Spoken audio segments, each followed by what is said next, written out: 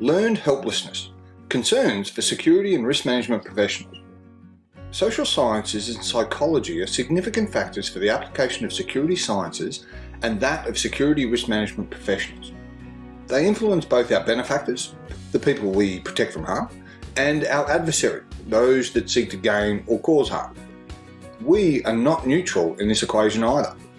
Learned helplessness is one of the many factors to consider and integrate into security risk evaluations and strategy. Consider this. A child may hunt for 30 minutes to find the remote control to the television. This is in part because in their lifetime, they've never had to walk over to the television screen and adjust the volume, channel, or even turn the device on or off using buttons affixed to the television. Many still don't know this is an option. Conversely, they may never have seen anyone use anything other than the remote control to manipulate the television. This is just one of the many ways learned behaviour renders people and groups helpless, which is then amplified in times of emergency or crisis. Research and studies into this area have also found that people and animals can be manipulated, conditioned, and even punished into developing similar learned helplessness.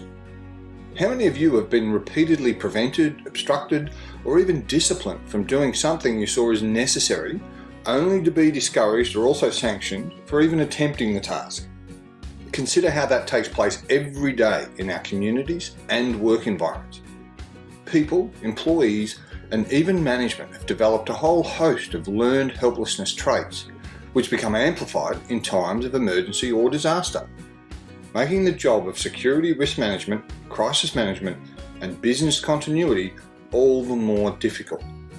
Many of you know this, as I do, as it is your department that is then overwhelmed with routine requests and demands that more resourceful and resilient individuals or businesses that would have in the past self-managed or had the skills and patience to help themselves. Annual nuisance calls to 911, 000, or the respective emergency services number in your country reveals this to be a growing concern. Emergency services are our forward radar for the public's learned helplessness, which then becomes a corporate burden.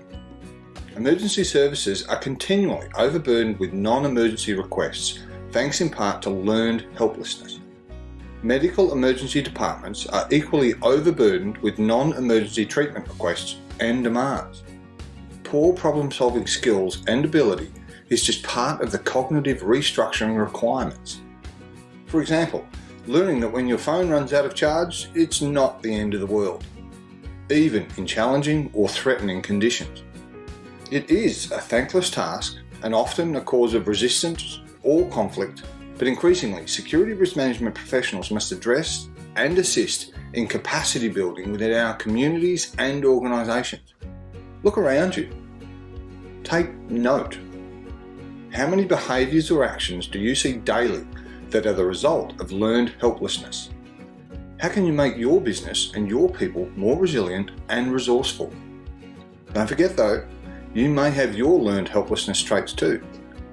Paradoxically, many individuals and departments within the security and risk management sector are hyper-resilient and resourceful due to past vocations, conditioning, or being the first and last resort call for the growing number of helpless individuals and organisations.